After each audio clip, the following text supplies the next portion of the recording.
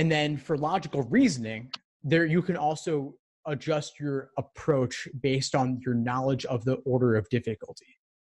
So like we said, games, you want to do the questions in a certain order. Reading comp, do the questions in a certain order. Logical reasoning, they go in a general order of difficulty.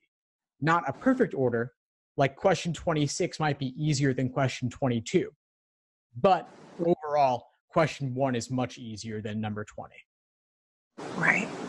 So my advice would be trust yourself on the easier questions. You're already scoring close to 160. You're hoping to go above that. You got to trust that you got the fundamentals down in logical reasoning, meaning that the first 10 are your gimmies. And so go with your gut, go with your first instinct. I would still recommend reading through all 5 choices just to confirm things. Right. But trust your gut on those and then slow down once you get into the teens. Thanks for tuning into the show. Please subscribe if you haven't done so already to be notified of new episodes as I release them. And feel free to reach out if you need anything at all as you move forward with your prep. I'm happy to help however I can. In the meantime, I wish you all the best and take care.